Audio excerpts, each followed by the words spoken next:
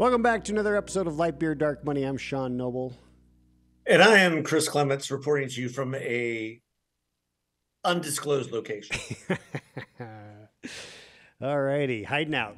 That's okay. I'm hiding out in Nashville, Tennessee. So, okay. All right. There you go. Well, there's a lot to cover today. This has been this is Thursday, the debate, the second GOP debate was yesterday. Yeah. Last night. Yeah, it was so entertaining. Oh my gosh. It was one of the most entertaining debates never. Yeah. In the history of debates. Yeah, it was a complete waste of time. So there was first blink, who came out on top for you?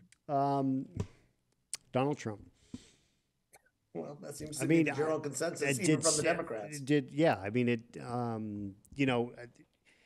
Nikki Haley, I thought, was good in her. She's got the policy stuff down. I mean, she's very knowledgeable on this stuff. I think Chris Christie had one of the best moments when he talked about, if we're going to be pro-life, we have to be pro-life after the womb as well. Talking about, fentanyl crisis, addiction. Yeah. I thought Ramaswamy had toned it down, thankfully. I thought Mike Pence was just not great. Yeah, he has, again, like the last debate, I think he has the most to lose, and he is absolutely coming up flat. He is not rising to the occasion. And he tried to be funny. He tried to pull off, a Chris Christie. Chris Christie talked about how the president's sleeping with a teachers union member. And so we're never going to get reform. And then Mike Pence tried to make a funny, like, oh, I sleep with a teacher. I've been sleeping with a teacher for the last 38 years. It was just very awkward. He's just not.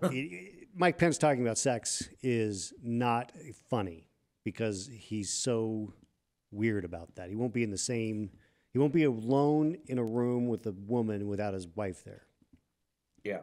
Which means he'll never have a female chief of staff. And that's not good. That's not good. Not in this day and age. And but I understand and I respect what his point is there. But yeah, he came off extraordinarily flat and not really with a lot of sound bites coming out of him. I thought the Donald Duck sound bite from Chris Christie was actually one of the more memorable ones. It was memorable, but it was a groaner. But he didn't have to go there. Yeah, he could have. He was making a great point, and he could have stopped it right before that. DeSantis did pretty well. I think he met expectations. The expectations were probably pretty low. Tim Scott, he's not a brawler, and it came out. He did not do a good job. I mean, the last 7 minutes, and you're bringing up curtains in the residence of the UN ambassador. What? Yeah. I don't know why the whole Tim Scott, Nikki Haley sort of, conflict at the end there. It didn't make a lot of sense to me what that was all about. It was more of a distraction. DeSantis kind of jumped in and actually made some coherent points. I thought he did, overall pretty well. You had the Univision person who, I don't know why she was there, but she was there to be liberal leftist talking points at them. She was there to be the MSNBC rep, right? I mean, let's frame these questions as liberal as we can. It was just very bizarre for a Republican debate. I thought for sure Burgum was probably the most. Yeah. Who? Burgum? Who? I'm sorry, but it's just. No, I get it. He's going nowhere, but you know what? He's one of the more rational guys on the stage in the sense of everything he says is solid. Everything he says is solid. He's a true 10th Amendment guy. He's a governor. He truly believes it goes go back to the states. I thought Christie was in the same lane. I just don't understand why. I thought Tim Scott's hit on Haley was weak. Curtains, $50,000 curtains, that's crazy, especially because they were put up by Obama. And then I thought Nikki did a good job trying to go after DeSantis on the fracking and the drilling and DeSantis I think he was surprised by that attack, and didn't handle it great. And she didn't, I don't feel like I got a good sense of like, okay, what exactly did he do? But the biggest problem with the debate was just the crosstalk. I mean, it was just so confusing. It was almost impossible and the sound was weird too, for me, at least. So I don't know. I don't think it changed anything. I don't think any numbers are going to change.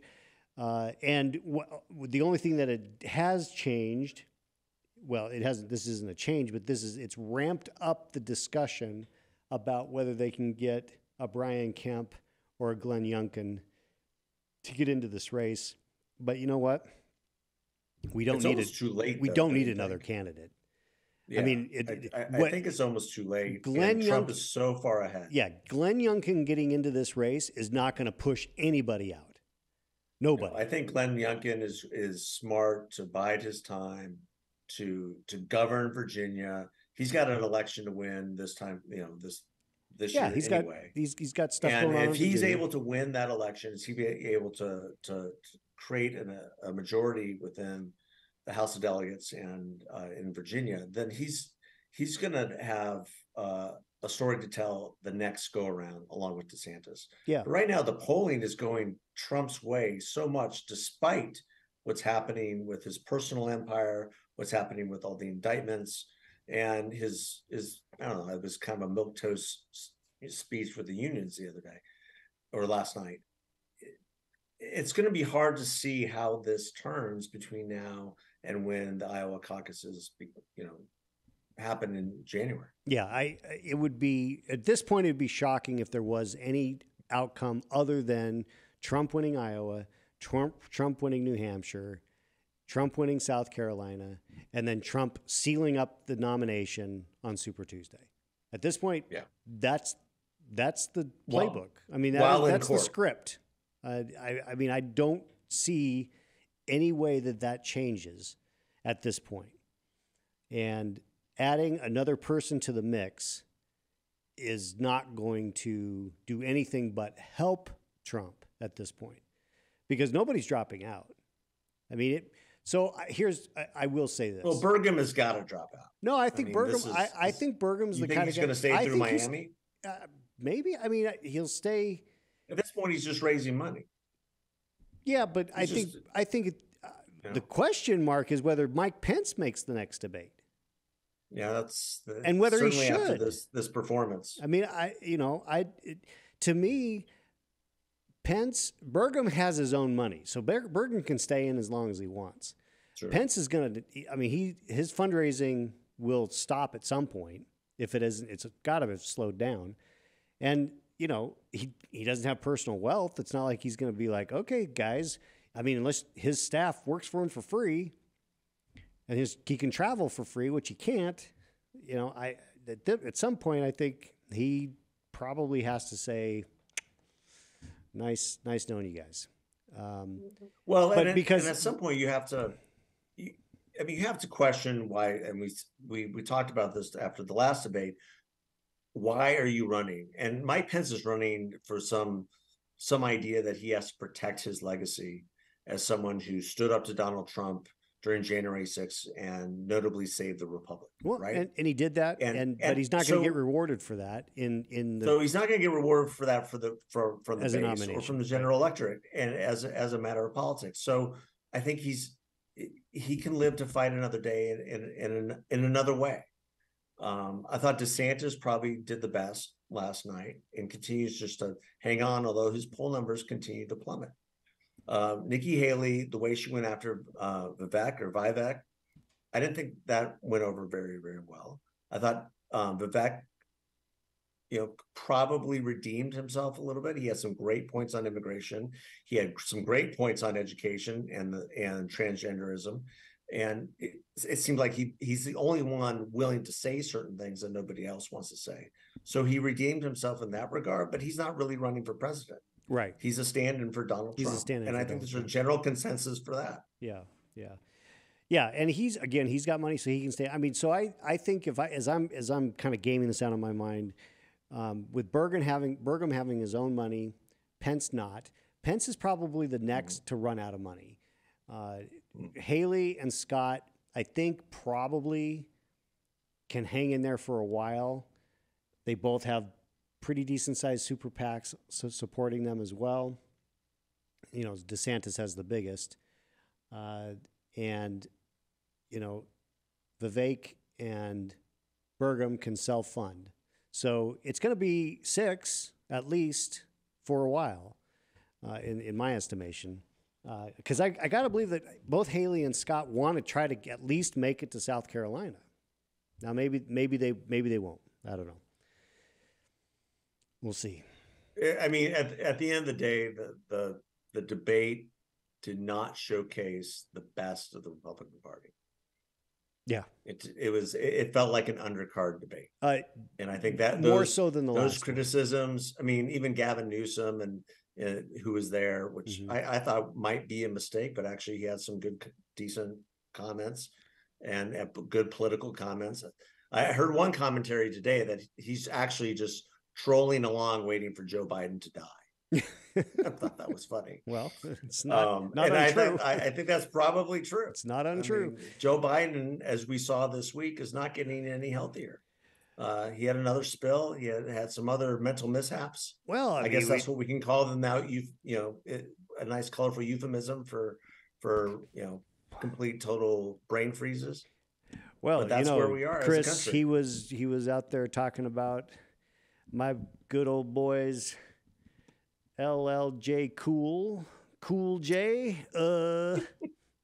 Yeah, that was not and then calling him boy. Wow. His propensity to use the 1950s came boy, back.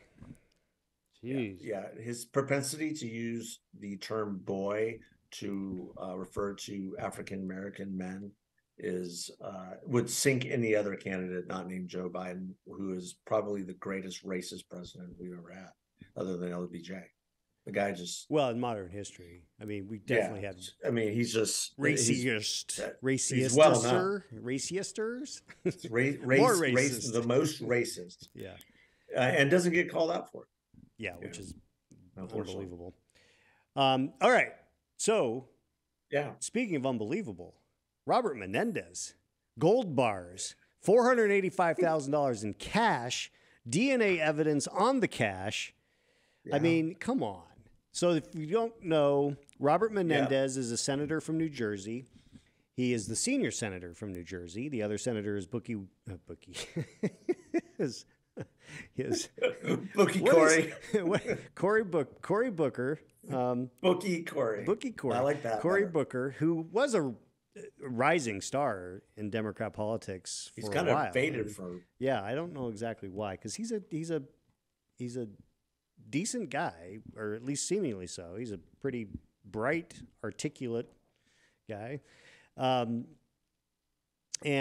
so Menendez, as you might recall, was indicted on corruption charges back in 2015. Mm-hmm. That case stretched out he didn't resign. Booker defended him. All the Senate Democrats, said, oh, this is just, we have to wait and see. Now, part of the motivation was that Chris Christie was the governor. And so Chris Christie would have appointed Menendez's replacement had Menendez resigned. Fast forward, so 2018, the case goes to mistrial, where he beats the rap, basically. It's a hung jury. And apparently just goes right back into the corruption game, because that's when things pick up. And now it's the Egyptians. He's an Egyptian businessman, has been funneling money to him on bribery. The allegation is bribery for treatment towards Egypt, foreign aid in particular. And there's gold bars, there's tons of cash, there's a Mercedes. It's got a lot of drama. And there's now more than 30 Democrats in the Senate have called for his resignation. He did a press conference this week saying, I'm not going anywhere. So Democrats are going to have to deal with this. For Democrats, the polling over the last 2 weeks for the Democrats, despite our good friend Simon Rosenberg's whitewashing these polls and some of his updates that he sends out to his folks, the polling has not been good, and one of the things that's polling really strongly against Democrats is that of corruption. And we see that in the Hunter Biden scandal, and that is going to continue to drip, drip, drip, drip. We saw 250 $250,000 of cash being wired to the president's residence. Yes. Yes. Well, to an account where his residence was the address on record was the address, and Hunter was living in Malibu. So that drip is going to continue. Bob Menendez, as you might even recall, was connected to another scandal, which the press refuses to report on, and has kind of brushed it as much as they can under the rug. And that's the scandal of Jeffrey Epstein. He was a frequent flyer on Epstein Air. Is that right? Down to that little island of love. I didn't know that. Yes, Bob Menendez. He was. Bob Menendez. Yeah, along with Bill Clinton, dressed up in a dress, and numerous other United States dignitaries. So it's just a matter of time before the Democrats were going to throw him over the bus, because they can, because the governor is a Democrat. Yeah, it's Democrat now. Even though he won barely this last election. Barely. And if he resigns or is forced out, he'll just appoint another Democrat. So it's not a big loss. But what they're worried about going into the election is this continuous drip of corruption around the Democratic Party. And if he becomes the poster child along with Joe Biden, that's a bigger issue. Yeah, it becomes a real challenge for sure. But yeah, I don't know. It's gonna be interesting. So yeah, even John Fetterman. Yeah, John Fetterman was the first who last night they overrode the Fetterman rule in the United States Senate by voice vote, unanimous. Vote. You got to wear a suit and a tie. You got to dress up, buddy. Yeah, and apparently Fetterman was in on the deal, so it was all very bipartisan. So look, we can have bipartisanship in Washington. So who's going to dress him? Yeah. That's my big question. Who's going to dress the guy? I don't know. I will give Fetterman credit for being the first guy to call for Menendez to step down. I was impressed by that. Now, you know who's not calling for Menendez to step down? Republicans. Who? Republicans. Yeah. Oh, no, because they can use it against them, of course. Well, I think it's that, but it's also, I don't know. You can't be consistent about the weaponization of the DOJ and these charges against Trump, and at the same time say, well, Menendez, although it is bad. So I think it's going to be, it is a little bit of a weird walk for Republicans, because any other time they'd be saying that he should. They did say the charges this time seemed way more serious than the ones before, when all the Republicans were saying he should resign, and now it's very quiet on the Republicans. Well, the Republicans could have benefited from that, and the charges before it's been leveled or been said that that was actually something Obama had cooked up to put pressure on him for voting for Obamacare. And so there was not a lot of there. But in this case, a bunch of gold bars and $450,000 in cash and a brand new Mercedes, and but Chris, lots of cooperation. Come on, you've got $485,000 in cash at your residence sitting around for emergencies. Around. I know everybody does. I've deducted from my savings. Everybody does it. Everybody does it. That was his argument. That's a standard practice, and it's because his heritage being Cuban. They have to keep cash at home. They don't trust the system. They don't trust the government. Which spies in gold. This could be a Republican ad. In the sense that, because I don't know if I watched the Republican debate during or on Rumble, and during every commercial break, literally every commercial break had 2 ads for gold. That's like, this is the Menendez ad. Moving is the Menendez ad. Moving your assets to gold. Moving your assets to gold. Just ask Robert Menendez. Yeah, he's the new spokesman. But the Jeffrey Epstein piece is something that nobody wants to talk about in Washington. I don't want to talk about it. Tied heavily to I didn't know about it, so I don't want to talk about it. No, I'm kidding. Yeah, well, there you go. I had no idea he was a frequent flyer. He and Bill Clinton in the dress. And the painting of Bill Clinton in the dress and found in Prince Jeffrey Andrew, Epstein's right? abode. And Prince Andrew Andrew has been stripped of everything, Yeah. but his brother still supports him, apparently. But, you know, Republicans have their own issues, as I outlined in my dark beer rant last week. I mean, you've got Lauren Boebert being groped in the theater. Well, and she was doing some groping exclaiming, herself. "Do you know who I am?" Yeah, Well, you're right. everybody knows who you are now. Yeah, not in a good way. And then you're now we're facing a government shutdown because Matt Gaetz wasn't indicted and on sex trafficking charges a year ago, so he feels like he's got, you know, a bone to pick. Well, and this shutdown is so okay. Oh, this is what point that I wanted to raise. This relates to the shutdown, but it also relates to last night's debate. Tim Scott made a point that nobody is talking about, and that is that the majority of the funds that are being sent to Ukraine are going to be paid back. That these are loans. These are under the Lend-Lease bill that they passed. It's similar to what we did with Great Britain and other allies, Russia, during World War II. But nobody's talking about that. And so all this discussion about how much money we're giving to the Ukraine, which at this point is about 5% of our defense budget. Yes, it's billions of dollars, but the defense budget is almost $1 trillion.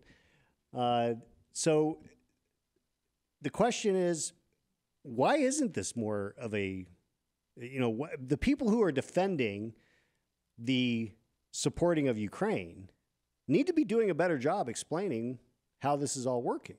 Because if more of American people knew that most of this money was going to be eventually paid back, I think that they would view this differently than the way it's being framed now, which is, oh, we're just shipping money over to Ukraine for whatever.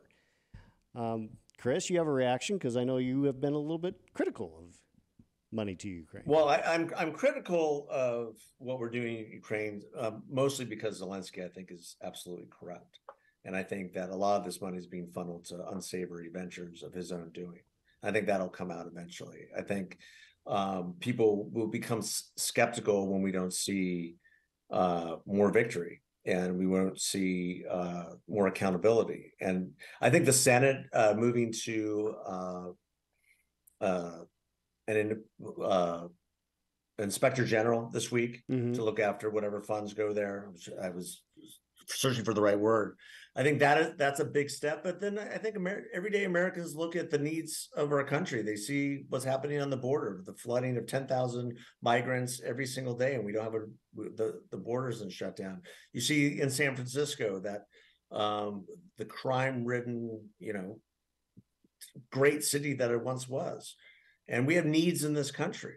And yes, it might be only 5% of the defense budget, but we have people here suffering in our major cities. Thankfully, we might see some movement on cleaning up homeless encampments finally, because you know, the Ninth Circuit reinterpreted their ruling from a year ago. But you know, and then you still have the issue of Maui and people who need help there. We're sending $750 to citizens of Maui and saying, hey, good luck. Sorry your house burned down. Right. So I think it's more of the president has a responsibility to communicate exactly what you just said. The Congress has a responsibility to communicate how these funds are being used, to make sure that these funds are accounted for, and not hear on 60 Minutes that are being used for first responders in Kyiv and for other means. Right. Americans don't want to hear that. Yeah. They want to hear that they're being used to win a war against Russia. Yes, it's a proxy war. We all understand that. But what is the plan? How are we going to win? And what is the time frame to do so? Every major president has had to recalibrate during times of war. George Bush had to do it. Even Barack Obama had to recalibrate how he was going to fight against terrorism. Right. And he ended up sending a lot of drones into a lot of terrorist camps, killing a lot of terrorists. rather than sacrificing American lives. What is Joe Biden going to do to reframe this conflict for the American people? He hasn't done it. Hey, he doesn't, and he's not capable of doing it. So that's that really gets to the point. He isn't capable. But somebody, his surrogates, Blinken, somebody needs to make that case. They're not doing a very good job of it. No. And as a result, we now have members of the House who are holding government funding hostage, and I use that word exactly the way it's meant, because we've got a shutdown looming. This will happen. I don't see any way. It's Thursday afternoon right now. There's no way that this gets done by Saturday night, because the deadline is 12:01 Sunday morning. And so we're going to have a shutdown. And it really becomes a question of, okay, so how long is it going to last? Because what's going to be the escape route to get out of it? And the Senate has passed, legislation that's kind of sitting as the vehicle. You've got Senator Sinema is working with Republicans on some funding for the border to try to appease the House Republicans who are, holding this up. But it's not just the border. I mean, their demands are all over the place, and they're impossible to meet under this stricture. So, the real question is going to be that, so it's going to shut down. So who's going to get the blame? Typically, it's been Republicans, regardless of who is in the White House, and so we'll see.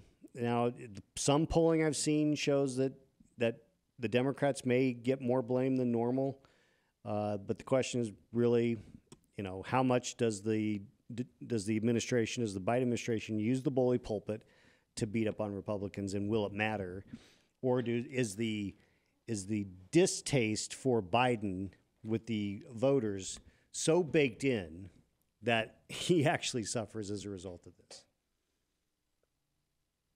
Yeah, so it's hard to say who. I mean, nobody benefits from a shutdown, number one. Number two, it seems like the backbenching quote unquote conservatives, like Matt Gaetz and others, are just trying to unseat McCarthy and use this as a vehicle to do it. And I think McCarthy has chalked up a lot of wins for the conference. Yeah. And I think, and ultimately what they forget is there's a Democratic president, there's a Democratic Senate, and they hold the cards. And then the administration just has to figure out how much pain they want to inflict on the populace, because they can determine that. Right. So I had somebody ask me the other day, well, are they going to shut down all of TSA and then you won't be able to, air travel will grind to a halt? I'm like, no, they shouldn't do that. Could they? Well, I suppose they could, and not deem TSA agents essential and therefore, make them work without pay. But I don't see them doing that. But they could. Yeah, because that's what NBC News and NPR and PBS is saying. Oh, this could happen. Well, yes, I guess academically it could. Will it? That's up to the administration. Yeah. They have control over that. Right. Well, it's going to be, Republicans don't control the spending within the agencies.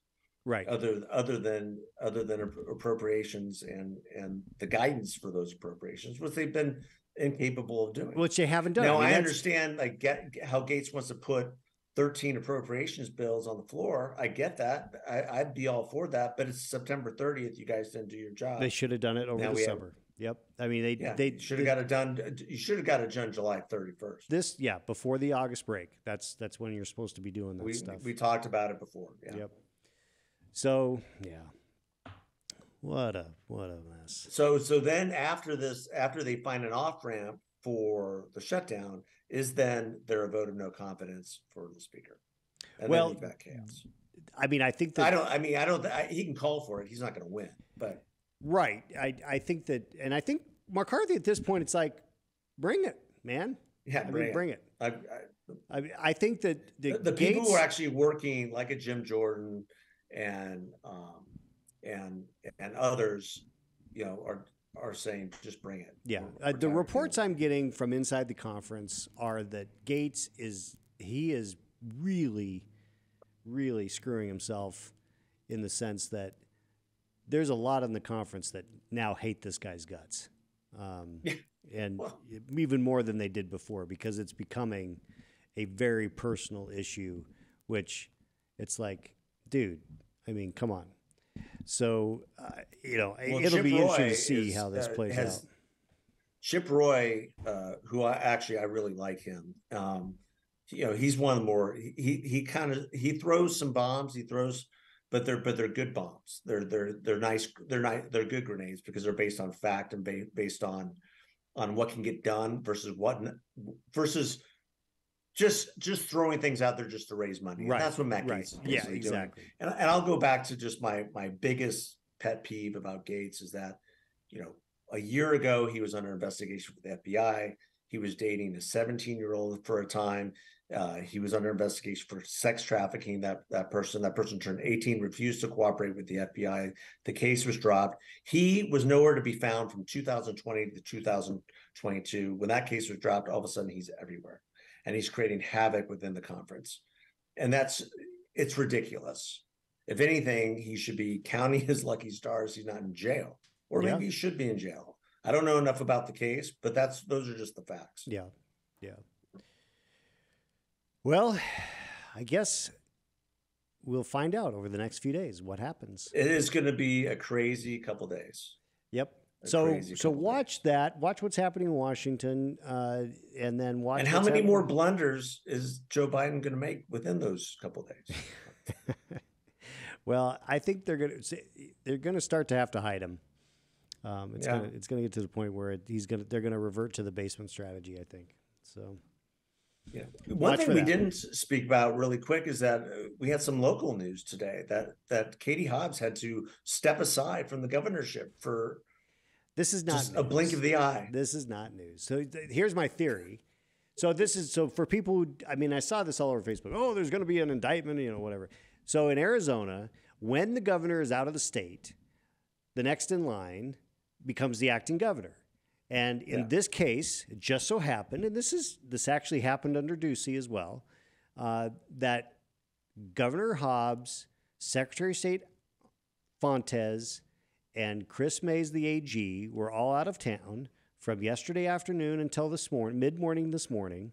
And so for a short time of 12 hours, maybe 14 hours, I don't know exact number, Kimberly Yee was the acting governor.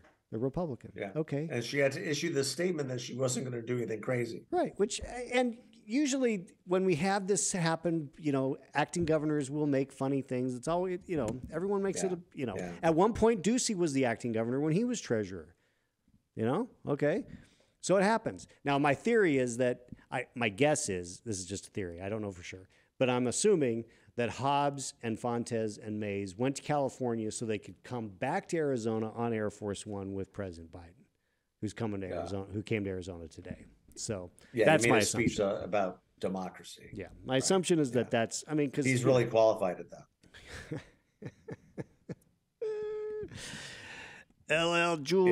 LL Cool J. He is purposely prosecuting his chief rival for the presidency. Yes, he is well versed on democracy. Yeah. More like the Banana Republic. Oh, and on that note, we'll let you go back to Nashville. Yeah, I'm here in Nashville. There's a little band out of San Diego performing tonight at the Ryman Auditorium, the Mother Church. They're called Switchfoot. Well, speaking of Nashville, for a long time, and this is something that we'll have to get into because maybe this is going to be flame out quickly. But boy, there's a bunch of buzz about the NFL, the cross of the NFL and music with Taylor Swift, dating what's his name, Kelsey, Travis Kelsey. Travis Kelsey from the Chiefs. Talk about that was a weirdo weekend, wasn't it? Yeah, that was strange. Well, look, if I'm the NFL, I'm like, hey, this is great. We get a bunch of attention from people who don't normally care. Kelsey's jersey, check this out. His merchandise up 400% in sales. Well, I mean, the song that she will 400%. write, yeah, the song that she will write about him after they break up will be a #1 hit, I predict. I didn't want a Because tight she end. I writes, wanted a loose yeah, end. You were my loose he end. was You, he let's was see. the, What's he was the the lyric chief here? of my heart, You're the or chief of something my like heart. that. Yeah. He was the chief of my heart. It's a running joke in our family about the breakup songs of Taylor Swift. Like, how many are there? I think Well, there's over the 100. best one ever was the one on John Mayer because the song sounds like a John Mayer song. It's amazing. Yeah. It's amazing. Yeah, yeah. It's a sad but true fact about Sad but true fact. Taylor Swift. Yeah. Well, So yeah, the look, Swift it may be that by the circus time continues. it may be by the time you and I get to sit down together next, because I'm going to be gone for a couple of weeks. Yeah, the whole thing might have already flamed out. You never know. maybe. You never know. So There'll be a lot that'll happen between now and then. Yes, there will. But you'll be holding down the fort. I will. I We're appreciate gonna have some special guests, and might fly a little bit solo like I did last week. Hey, we might do I'll have to check out time zones and such. Maybe do a guest appearance from an undisclosed location. You should. That would be great. It'd be late where you are, but all the family will have been put to bed. Or early. Early. We don't know. So, reporting from an undisclosed location.